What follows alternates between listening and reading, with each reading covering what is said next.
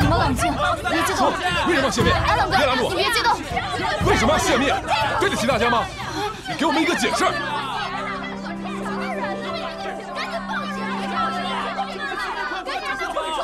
贺总，大家静静。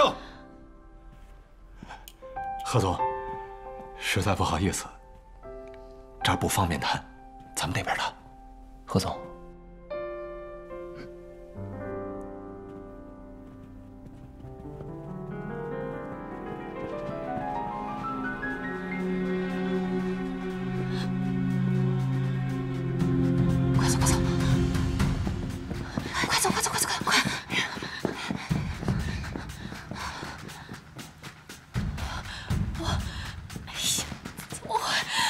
都什么时候了？你在干嘛？别吵了，别吵了，我在分析形势。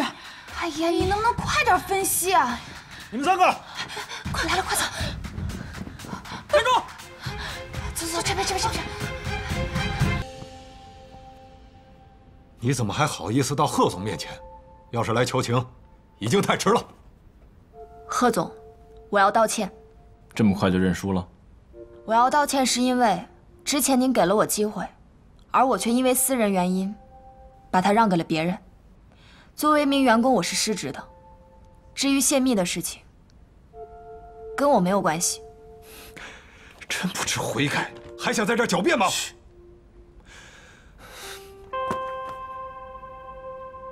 反正现在所有证据都指向你，而且对寇德公司是造成了损失的。怎么弥补？ 把寇德旗下所有媒体资源、平台资源全部打开，然后呢？交给我指挥。凭什么？汪思琪的能力，以及我想守护一些事情的决心。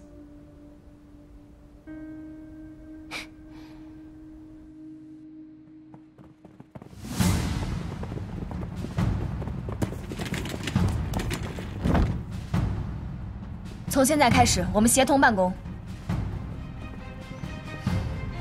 这边是指挥区，那边负责数据分析。文案组赶紧开工，还有你们几个，直播区，快！目前我们被盗取的方案，整体是以覆盖和控制作为主思路的。我从中能找到突破口。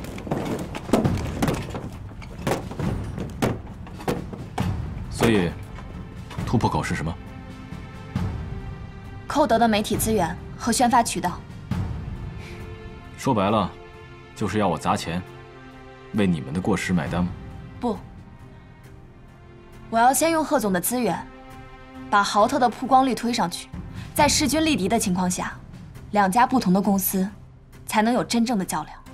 王思琪，你还嫌事情闹得不够大是吧？适可而止。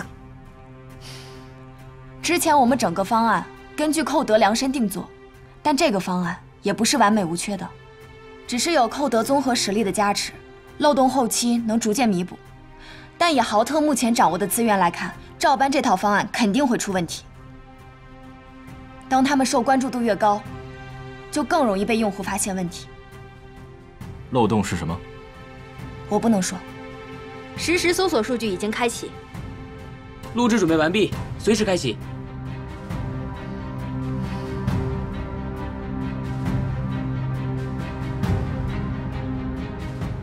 祸端是由他而生的，至于要不要起诉他，我有所保留。听汪主管的指挥。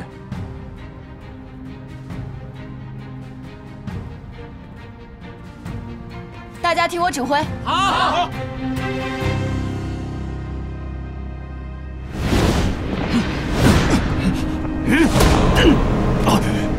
妈妈，你快醒过来！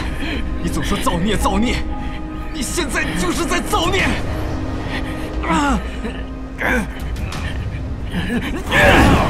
我是为这个这是13号的数据已经在攀升了，等到18号的时候就不一样了。好的，好的，这是核对一下，明白了。好的，好，好，没问题。给您图表，这是数据，记一下啊。好的，好的。你发给我吧，我来处理。好的。哎，主管，你看一下这个。李主任，你看这个。好，好。数据现在在攀升，很不错。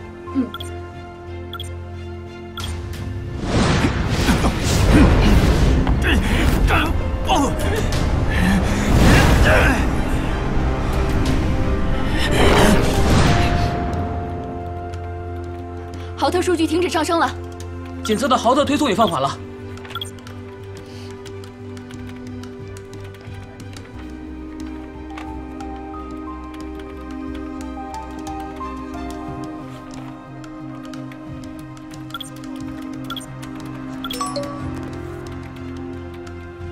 App 数据推送准备开始。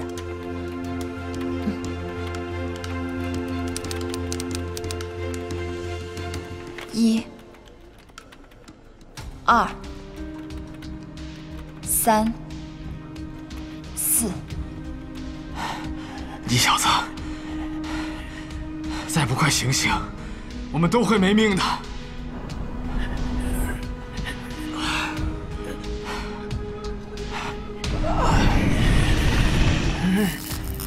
哎，这什么情况？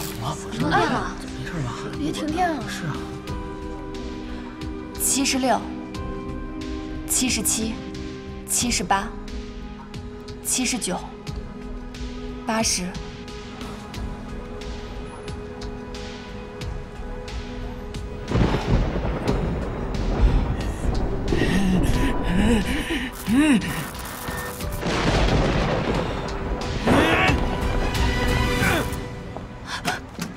别耽误时间了，山瑞还在奋战呢。那你去那边，我在那边找。 300、301、302、303。这什么意思啊？304。王主管难道在变魔法吗？他就说了几个数字，对方的数据就一路下降。但是这些评论全都是冷嘲热讽的呀。你好，请问可以接受采访吗？不用。你好，请问可以接受采访吗？采访？可以啊。真的吗？那个演播厅就在那边。你好，你跟我一起去吧。接受采访吗？500、501、502。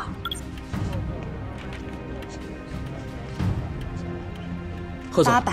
豪特公司数据又开始往上了。801。我们虽然也引起注意，但都是一些比较负面的评价。您看推广还要继续吗？1000、1001、1500、1501、1777、1778。请进。 1779，快过来。1780，山瑞，来，就是现在，传达给各个部门，开启全部的资源通道。收到。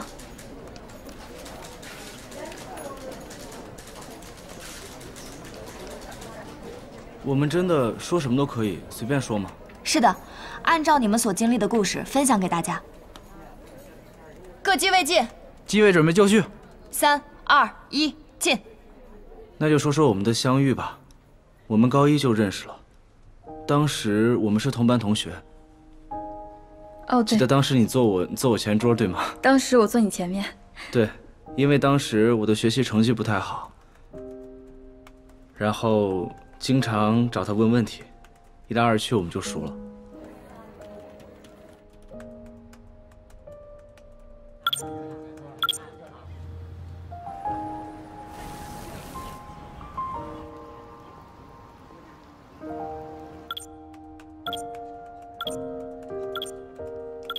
数数字的意义是什么？哭了。其实没什么，安慰你，就是对未知的好奇，就像很多人喜欢看猫的视频一样，因为不知道它下一步会做什么，所以就期待着，等着等着，也就看下去了。那。 为什么数数字会对对方公司的热度直接造成影响呢？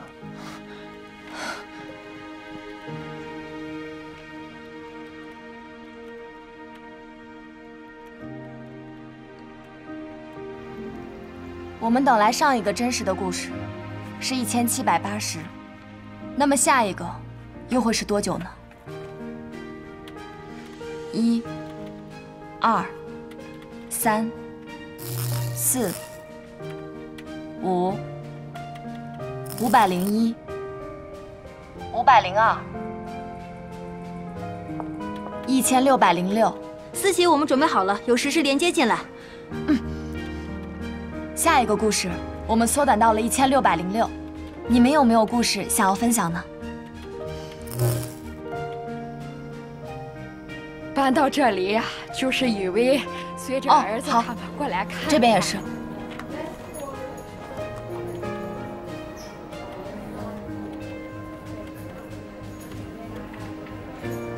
行吗？这个？我就是这样上了山，有时候可孤独。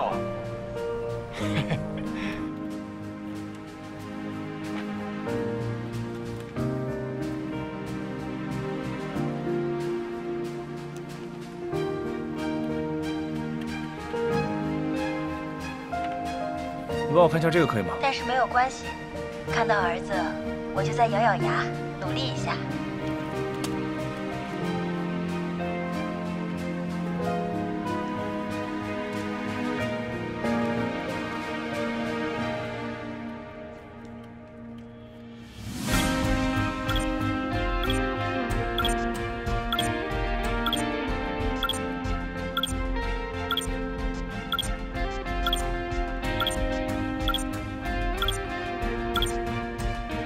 贺总，我们现在的软件关键词跟故事以及真实给同步绑定了，还差那么一些，我们就能覆盖掉对手公司的全部曝光程序了。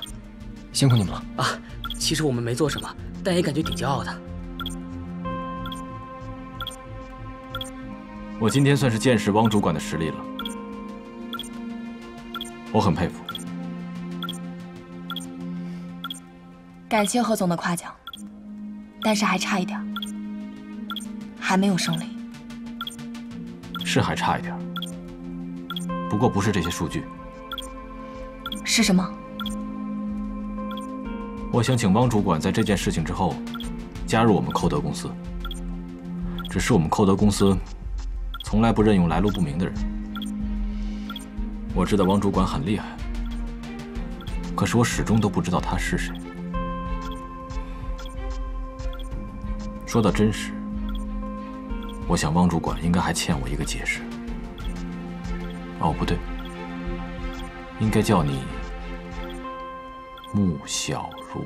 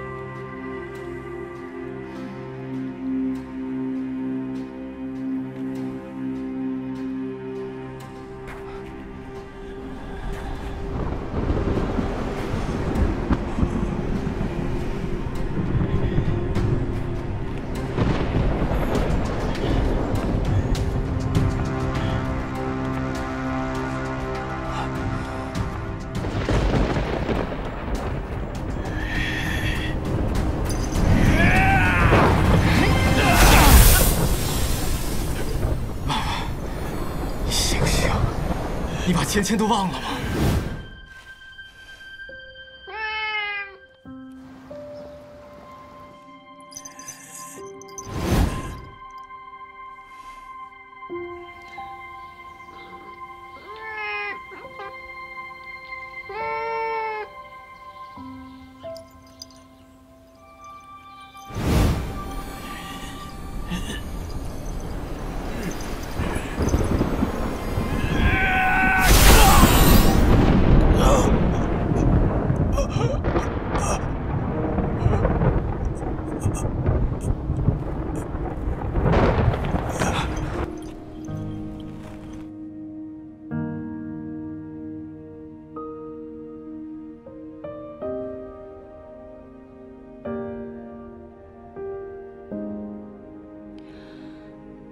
大家好，我叫穆小茹。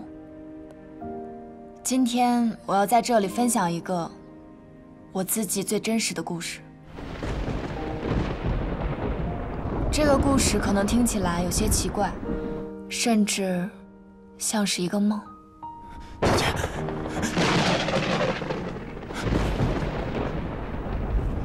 少主，我是不是又暴走了？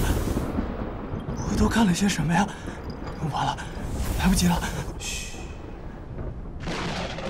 我和他第一次相遇，是在我8岁那年。当时他受了伤，我想帮他，却把他弄丢了。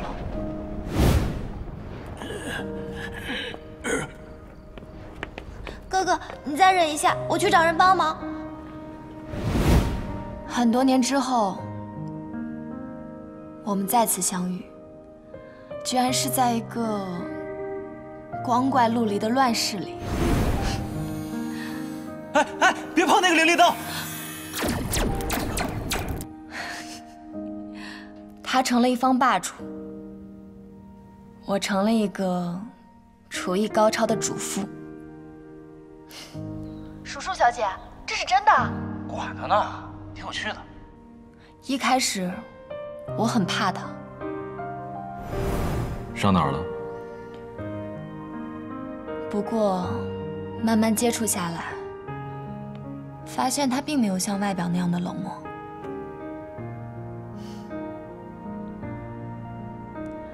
反而是一个很暖心的人。他会因为我的一些要求，拆掉自己心爱的摩托车，也会因为我闹了一个小脾气，就站着陪了我一整晚。其实我都知道。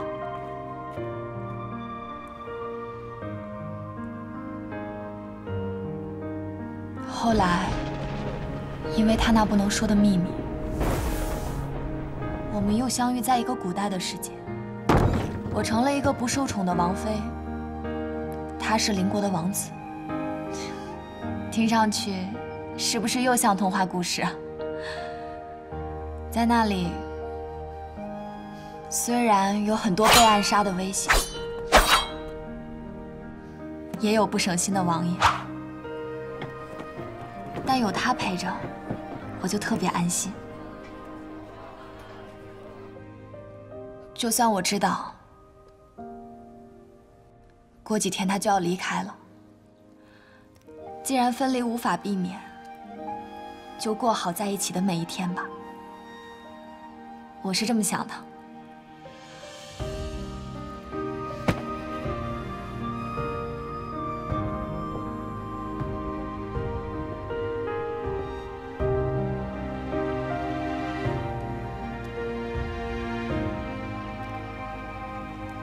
幸好我们在这里重新相遇。虽然见面不方便，少主，但我们终于再这样下去就糟了。在这短现在不是听穆小茹讲故事的时候。吃饭，这简直像是捡来的幸福。所以不管前路如何危险，我们都会一起面对。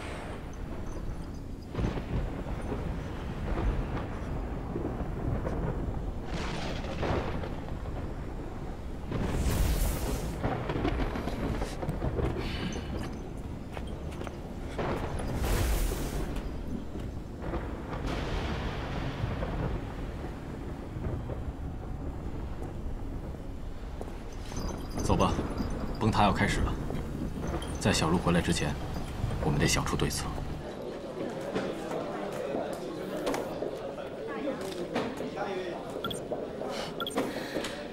人真的很奇妙。世界再糟，只要知道有那么一个人陪着你一起战斗，就什么都不怕了。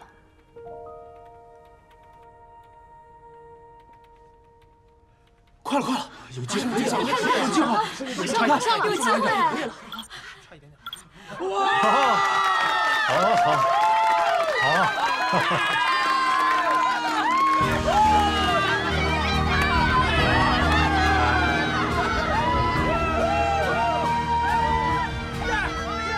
我想让他知道，我真的可以做到。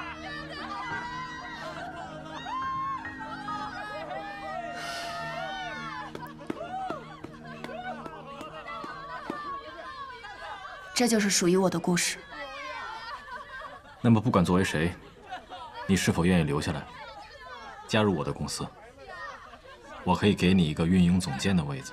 对不起，贺总，我不能答应你。他还在等我。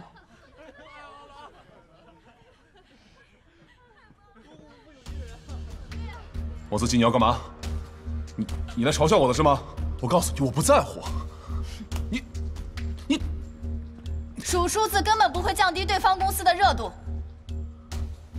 我下午说，运营计划有漏洞，就是说给那个泄露机密的人听的。那么他就会去联系豪特，豪特也就需要时间慢慢排查，找到漏洞。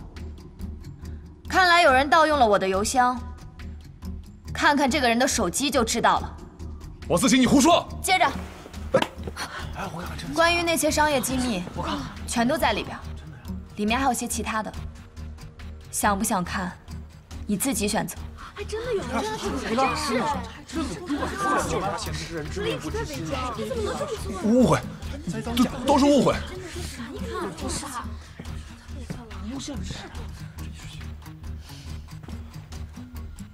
请务必让我任职，贺总。这是汪思琪给您的答复。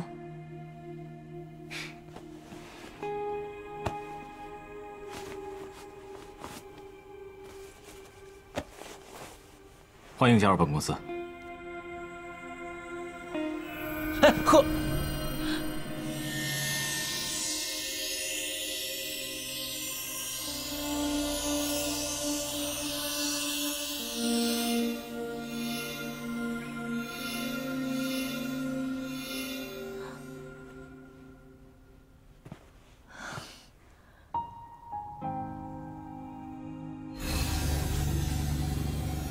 任务完成，远离渣男，成就事业。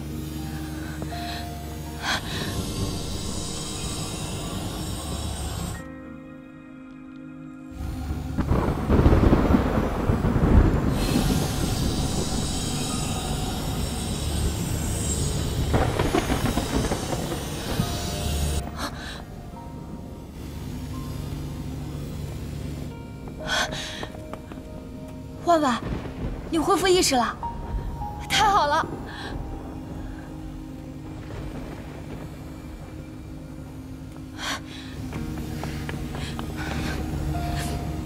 我任务完成了。我知道你可以的。好累啊！以后我们不玩任务了，好吗？你也不用再收灵力了，对不对？不用了，再也不让你冒险了。你说的。我说的。小茹，你回来太好了。穿云诀充满灵力了吗？哦，对，穿云诀。少主。小茹。你站远一点好吗？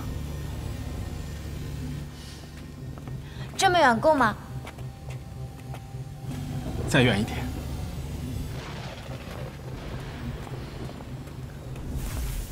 现在呢？够了。穆小茹。谢谢你。这段时间我很开心。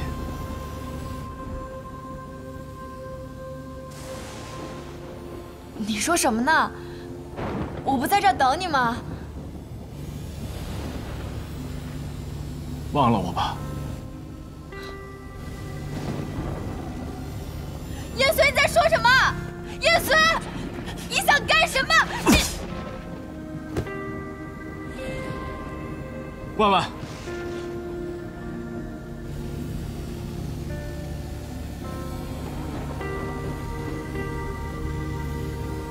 穆小茹，很高兴认识你。叶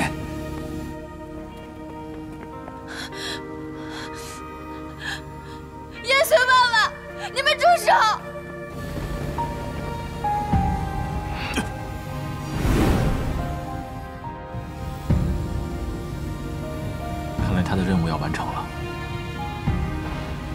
少主，现在完成任务也无济于事了。回到现实，他们已经被毁了，马上就要大爆炸了。还有办法？难道？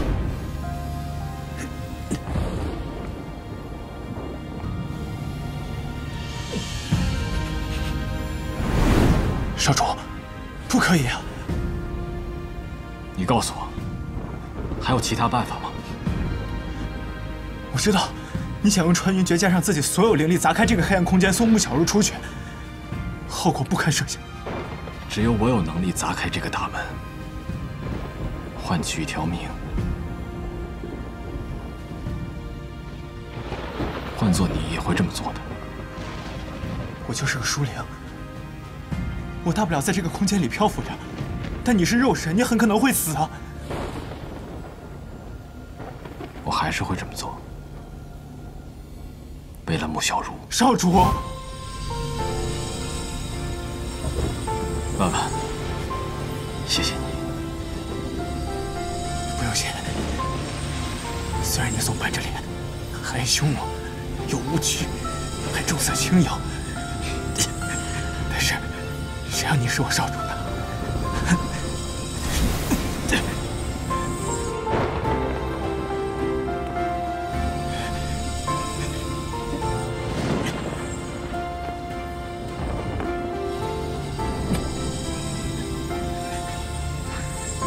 小茹，好好活下去。不要啊！叶绥！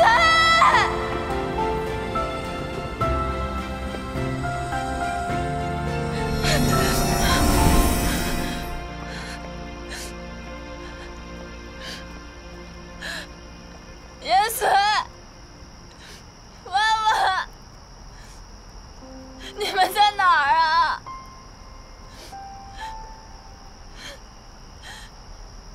叶绥！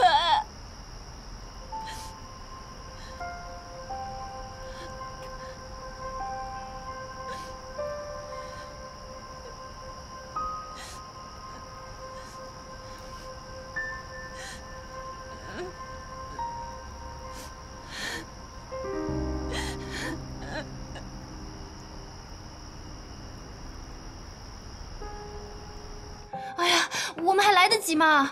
哎呀，大姐，你急什么呀？宝宝。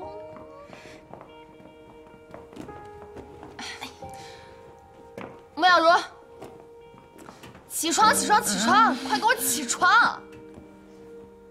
你就好了，我们呀还得去校招。哎呀，你别着急嘛，我们不是发了那么多简历出去吗？简历发的再多有什么用啊？小茹，别赖床了，快起来！小茹，我们先走了。小茹，小茹，走吧。走。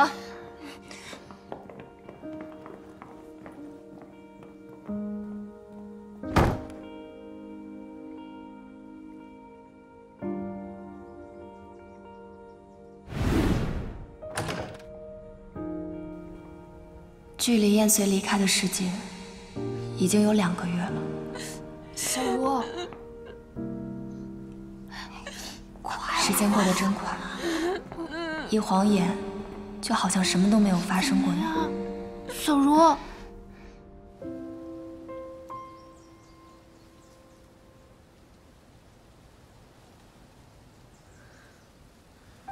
燕绥虽然不见了，但为我安排的龙翔拍卖行实习机会，却依然存在。我每天如常的上班、下班，日子不知不觉的就这么一天天过去了。我偶尔也会刻意的经过那间书馆，但他们再也没有出现。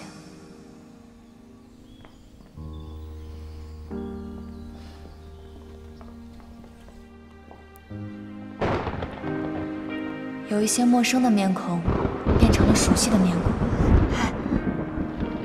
有一些曾经害怕的，现在也不再恐惧。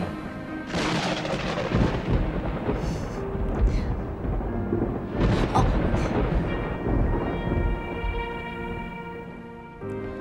但也有曾经熟悉亲切的面孔，这个啊，与你形同陌路。好，那个仿佛从来都没有认识过。但那些都已经过去了，该走的时候就得走。太过想念，你也回不来。我不会特意去怀念，我也不会难过了。前面还有大好时光等着我去追求呢。谁让我是穆小茹，我才不会被思念给打败。哎呀，可算把你弄回来了。你怎么肥了一圈啊？看来真是一点都不想我，吃嘛嘛香，对吧？芊芊，你可真是一点良心都没有，亏我惦记你。哼。哎，穆小茹，穆小茹，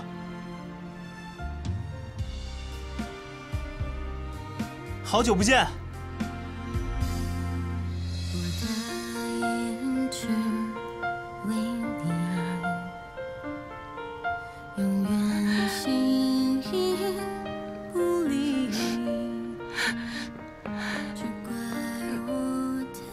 找不着你，我就先把芊芊给带回来了。原来你在这儿啊！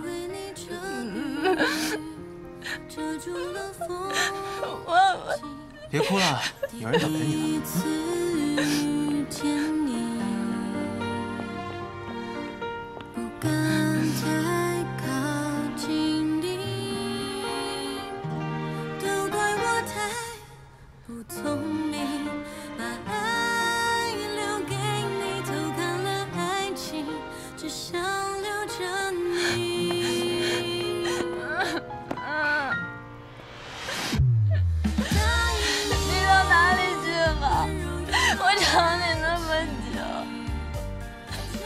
花了一些时间找出口，对不起，我来晚了。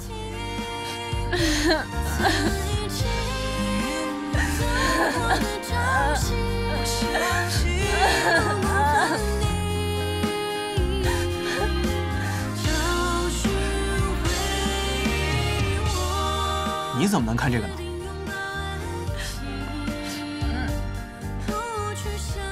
你们两个没事就好。我答应过你，下次见面要把这个还给你的。姐要什么手办啊？我不会再离开你了。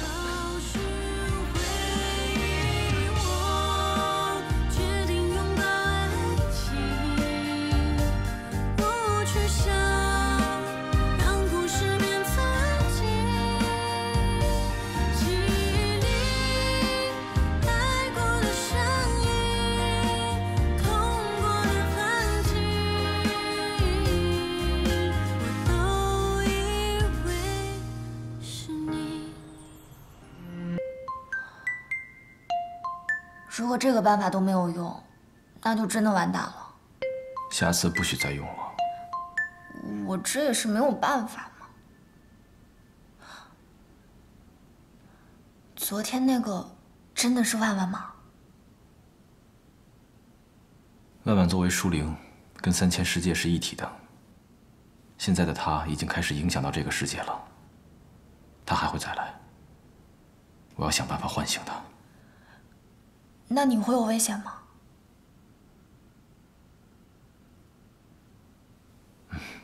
不危险，只是我需要一些灵力来对抗万万。我的灵力已经耗损的差不多了。那怎么才能获取灵力啊？从这个穿云诀里吗？穿云诀认你为主了，我没办法直接得到灵力。那怎么办？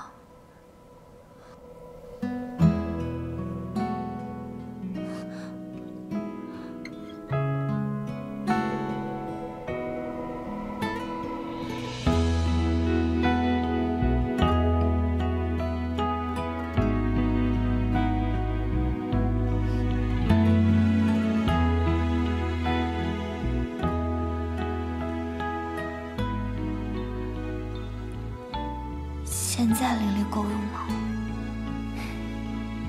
还差一点儿。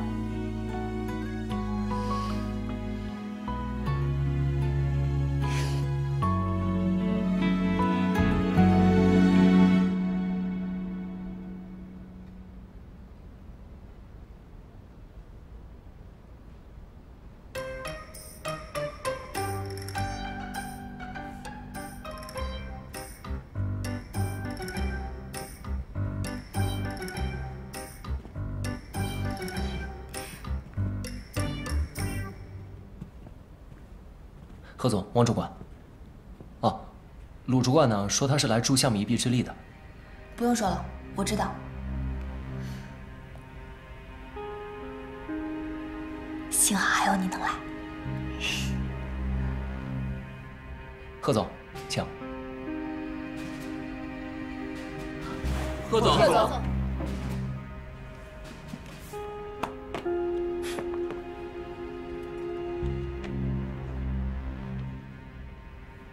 寇德公司未来2年的营销策略计划，现在我们正式开始吧。王主管，首先，我要代表格瑞特，向寇德公司对格瑞特的理解与支持表达感谢。在这里，我要向贺总表达谢意。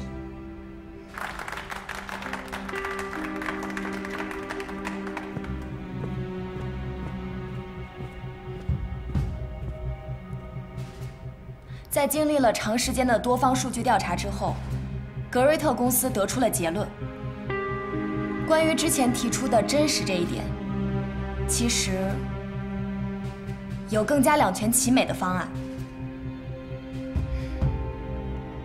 这是结合了之前鲁主管的建议。好，让我们来看看修改过后的方案。整体的策划思路结合了覆盖与控制所涉及的大数据分析，通过寇德目前所有的数据库对市场用户进行初步统计。来，我们可以看一下现在所得到的资料分析结果。我认为数据标注服务能够助力寇德高效开展算法模型训练和大数据分析，而且还可以快速提高领域竞争力。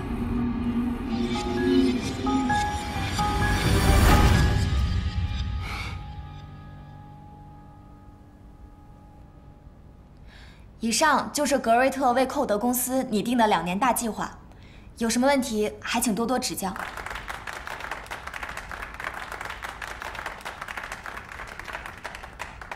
我在这里要感谢鲁主管，我还有很多的不足，所以这个方案希望以后还是由鲁主管负责，我可以有更多的空间来学习进步。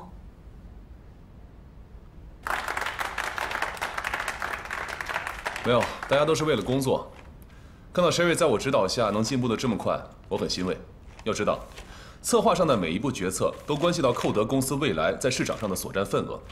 我们的策划内容必须要以消费者为中心，提供对用户有价值的内容，驱动其付费使用。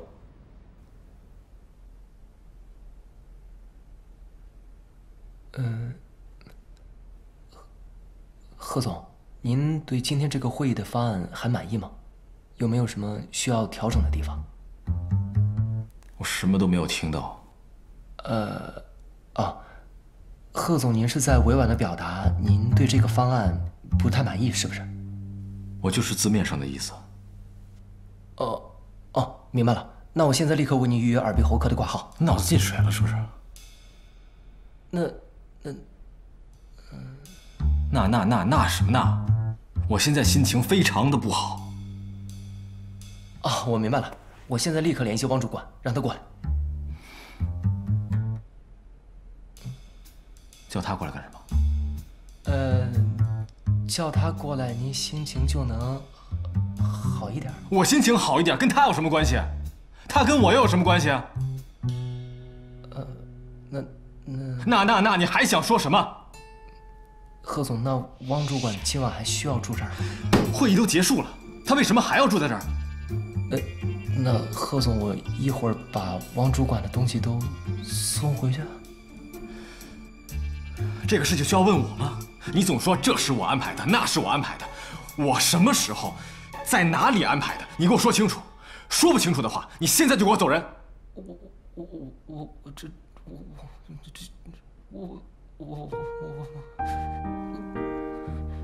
果然到最后他还是搞不定，需要借助艾伦哥的帮忙。你真厉害。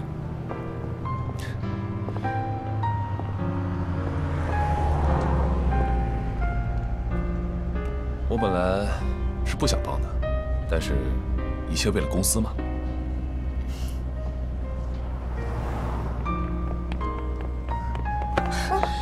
离宋鑫远一点。还有，协议签字给我。你怎么这么跟艾伦哥说话？他对你那么好，你不珍惜他？以后艾伦哥的事就是我的事。鲁少辉，你……小冉，哦不 ，Cindy， 我只是想告诉你，你不要像我一样被他。Cindy， 有些事儿得好好聊完才能解决。你先上车吧。好。哼，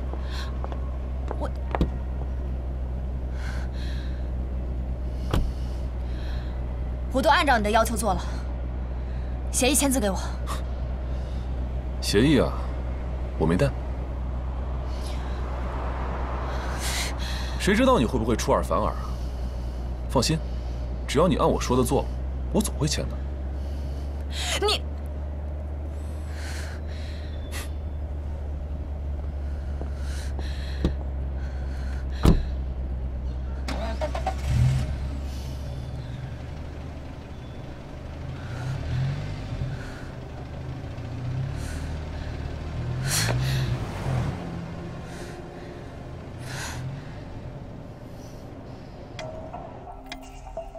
现在双眼看着我的怀表，死死地盯着，顺着我的引导，把你听到的、看到的都说出来。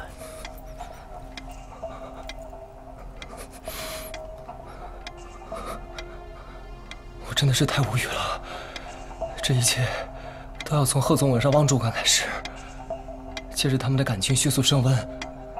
贺总让我去开酒店，让我一路为汪主管开绿灯，但是这一切，他好像全部都忘了。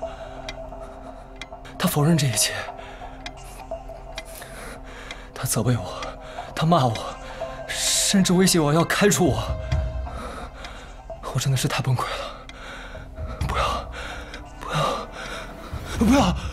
没事，放松，大口呼吸，大口吸气，没关系，你不要怕，你现在很安全。医生，我是不是病了？我今天看到一些奇怪的东西，是不是我的幻觉？听起来你没有问题，问题出在你老板身上。真的？嗯。有空可以把你老板带来给我看看。那医生，这种病严重吗？算是精神分裂的一种吧。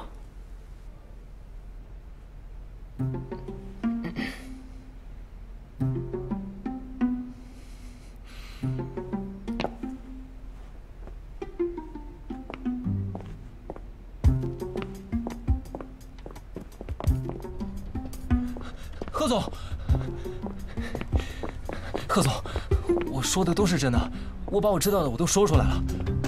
哎，贺总，我知道了。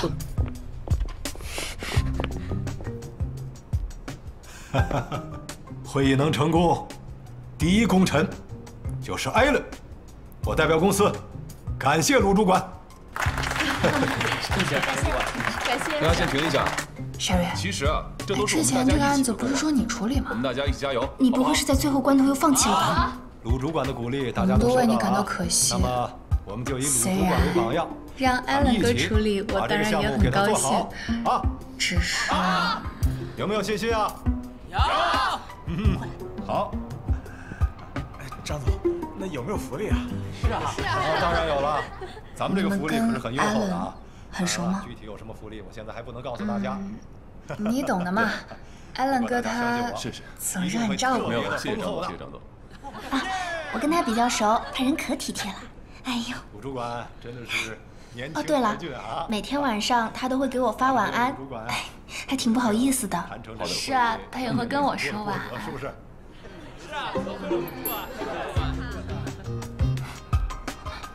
是，好，没问题。他是我的丈夫，法律上的。什么？我之前之所以变成那样，都是因为他。但是我怎么样都摆脱不了的。可是我觉得我有义务要把这件事情告诉你们。真没想到，他居然是这种人。对不起啊，我不知道你跟他的关系是。我不在乎了。现在我要去跟他说清楚。其实，在工作上啊，经常会遇到一些问题，我们还是需要大家互相帮助，才能得到妥善的解决。走，我们一起去揭开渣男的真面目。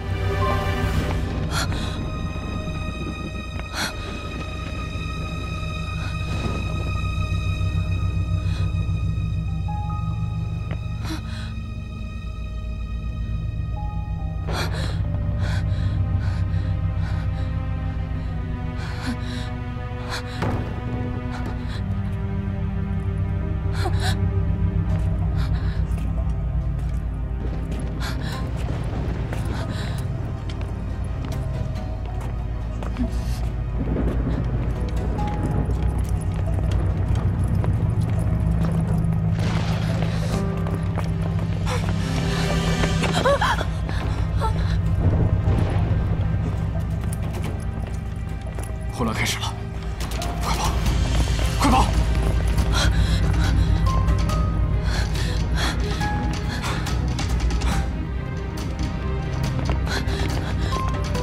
小茹，你赶紧先走，我会想办法去找你的。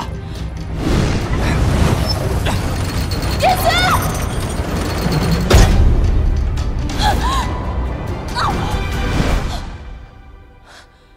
叶随。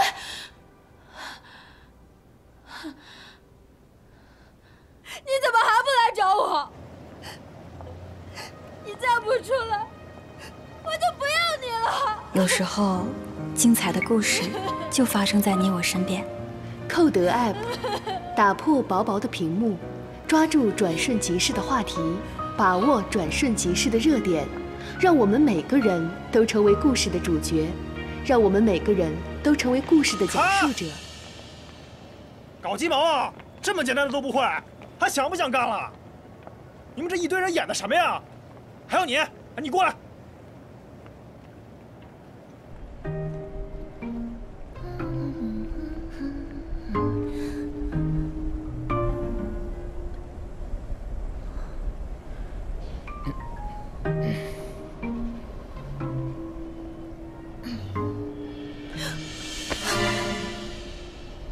王小姐，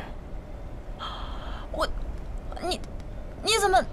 天冷了戴手套，有问题吗？没问题，没问题。何总，您的手套真好看，我先走了，先走了。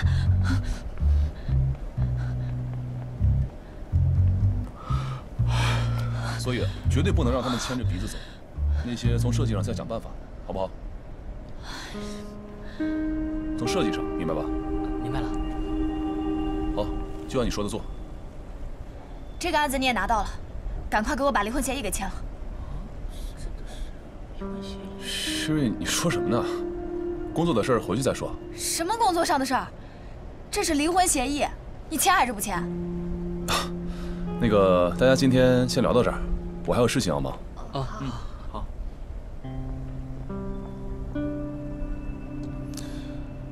王思琪，你要干嘛呀？什么叫我要干嘛？我说的够清楚了。协议书写得很不清楚，房子、存款，哦对，还有我在你身上浪费的时间跟精力，这些，你打算怎么赔我？王思琪，我劝你三思而后行。Sherry， 你为什么要一直纠缠艾伦哥？我警告你，你要是再继续纠缠，我可不会。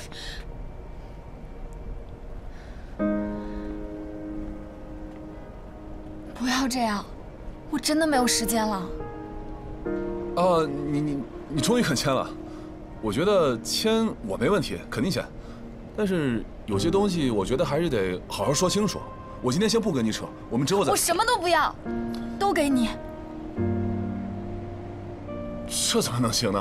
对你太不公平了，我只需要你离开我，放过我吧，求你了。艾伦哥，怎么回事啊？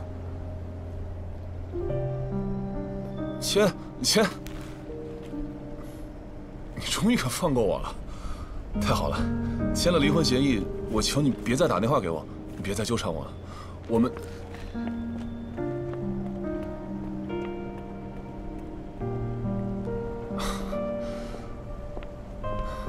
我做这一切都是为了你。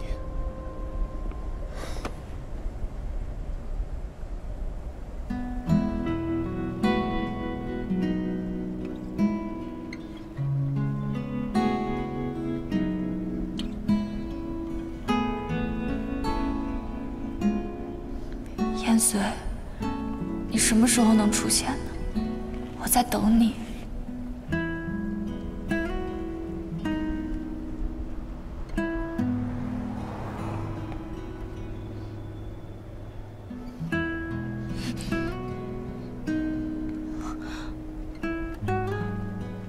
我们之前认识吗？不认识，但是你长得很像我认识的一个人。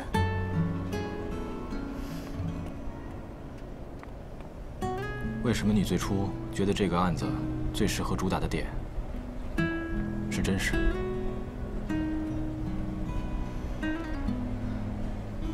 这个世界有太多看不清楚的事情了，真实反而能更加走进人们的心里。也许你说的真实，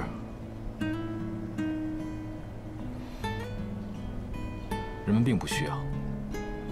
不管是情人之间、同事之间，又或是看待自己的时候，或者是看待别人的时候，真实似乎都不重要。人们不是不需要，应该只是找不到，或者还没找到。我们愿意一错再错，一试再试，只因为我们不甘心。我们没能找到心里最真的东西，一旦找到了，它就留下了，留在了我们的心中。这就是我的想法。然后，为了守护它而努力。我希望这个世界也是如此。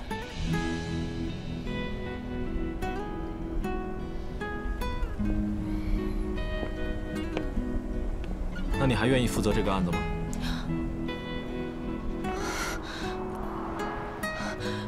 我会给你机会，你要证明你自己。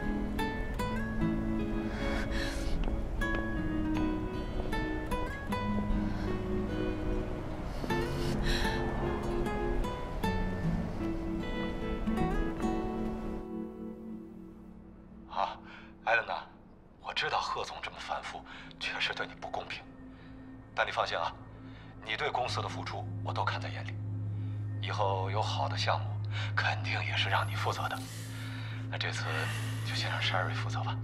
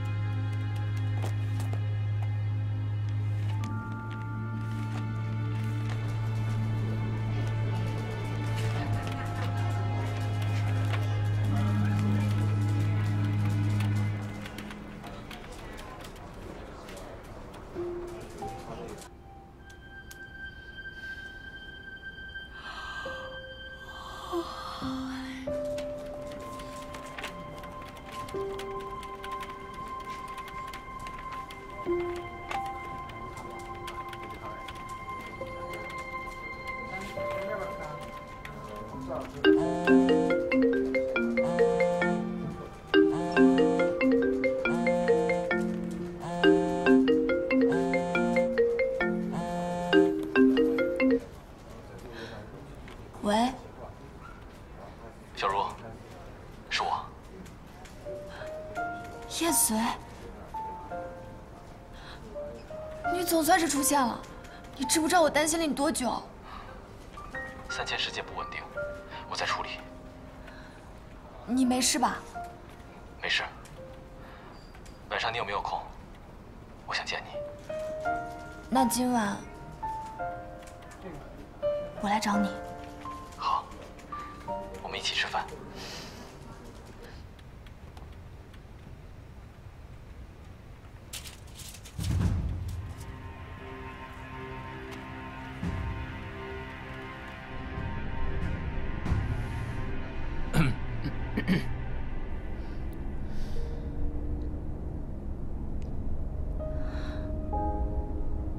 你那边进行的怎么样？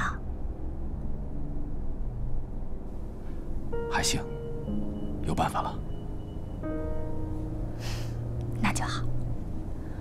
我这边进行的也挺顺利的。等任务完成之后，再分你点灵力，好不好？你要怎么分？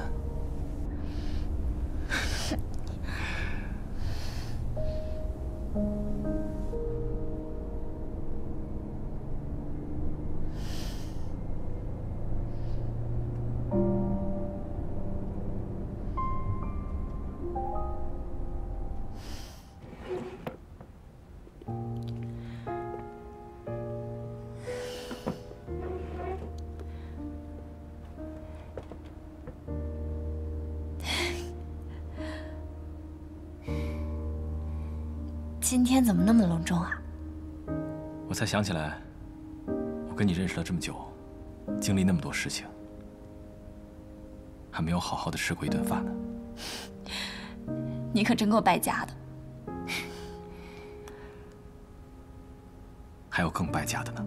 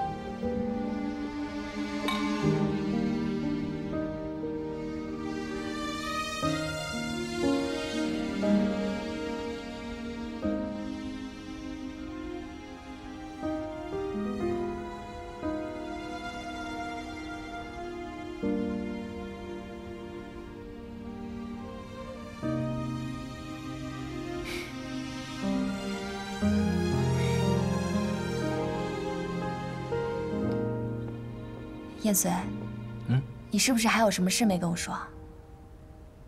没有啊，我还有什么事情没跟你说？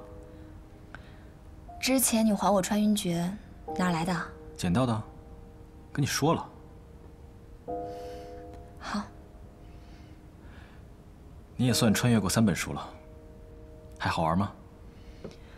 我还记得第一次穿进书里的时候，你直接把我打晕了，还跟妖刀说我是你的老婆，哪有这么对老婆的呀？有啊，通房里陆少欢不是吗？为什么你书店里的都是这种书啊？全都是渣男，就那个王爷还行。哎，别跟我提那个王爷啊！我还记得你跟他在树下，花好月圆，唯美感人。我现在马上把那本书给删了。不行，逗你的。等以后我们还要一起看呢。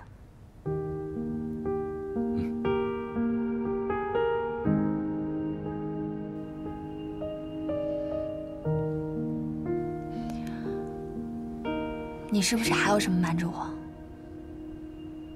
没有啊。你记得吗？你之前问过我，还想不想见小时候的那个小男孩？记得。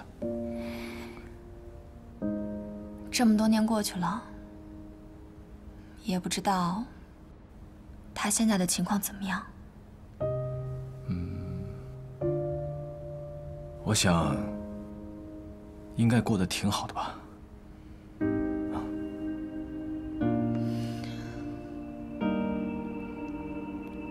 其实我知道他的情况，只是偶尔会想，他会不会想到，当年拿了他玉珏的女孩，这么多年过去了，为什么没有来找我？看着我。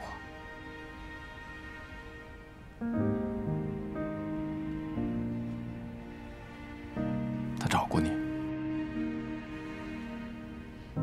可是找了很久都没有找到，所以他只能把那个女孩的手帕带在身边，这样他才会感觉离那个女孩近一些。或许有一天就真的重新遇见了呢。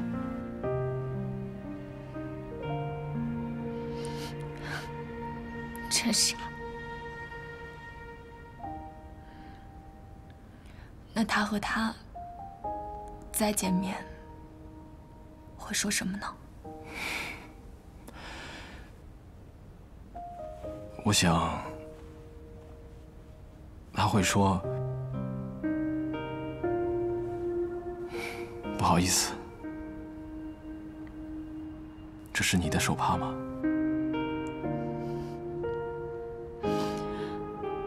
蠢死了！ 哪有这么大话的？对不起，其实我很早就知道了，我一直不知道该怎么说出口。可是事到如今，我一定要把手帕还给你。不用了，手帕你留着。 我也留着你的穿云诀。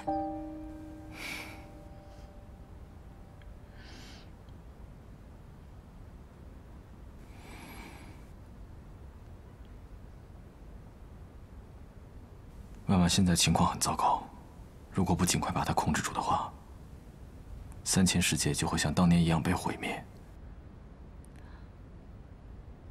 包括你现在在的这个世界。所以我需要你尽快完成任务。 攒够灵力，重启穿云诀，让一切恢复秩序。当年追你的人是万万。嗯。那时候你是怎么阻止他的？我把他引开，穿梭在各个不同的时空，耗尽他所有的灵力，直到3000世界都被毁灭，一切重新开始。 那为什么这次？这次不一样。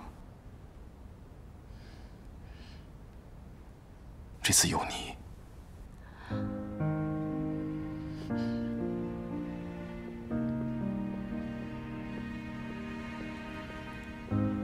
何总，您交代的时间已经到了，我们是不是应该走了？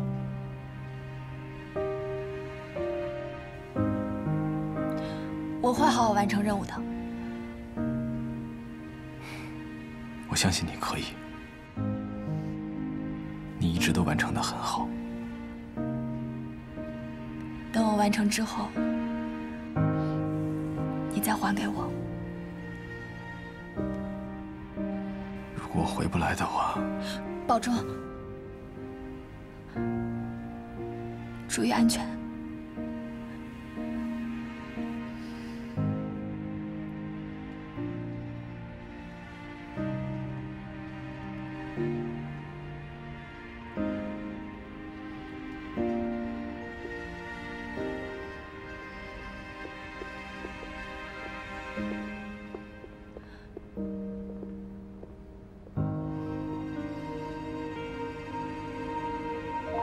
你答应过我的，说一起去下一个故事，下一个故事。其实，无论去到哪里，只要我们两个在一起就好。所以一定要回来。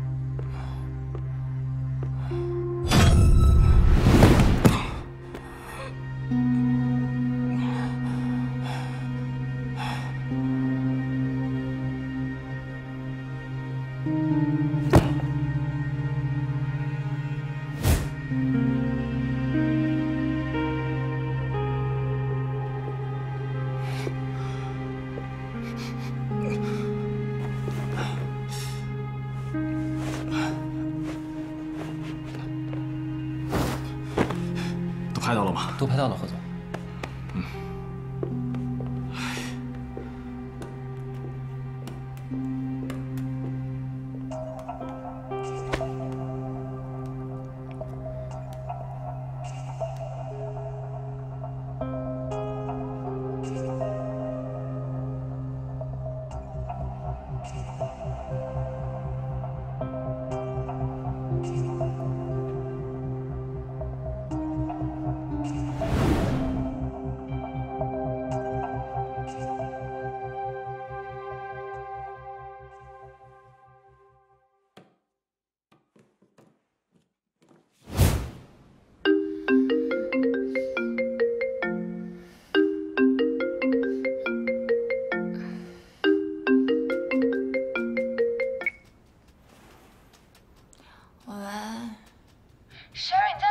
怎么一直不接电话呀？